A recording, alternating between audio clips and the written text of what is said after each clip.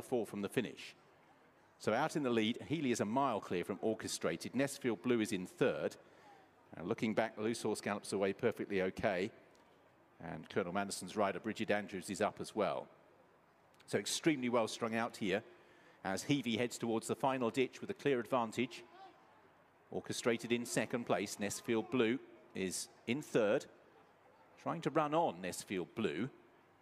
As they head to the second last, Heavey is over. Still 10 lengths clear.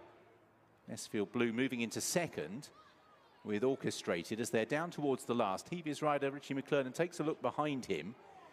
The gap between him and the pursuers is closing slightly, but Heavey has made heavy weather of getting over the last. It's cost him some momentum. Orchestrated and Nessfield Blue just sense the chance of an unlikely victory as Heavey is 3 to 4 lengths clear climbing the hill. Nessfield Blue finishing with a rare rattle here on the outside. Heavey with Nessfield Blue coming. Gavin Sheehan's persistence is rewarded.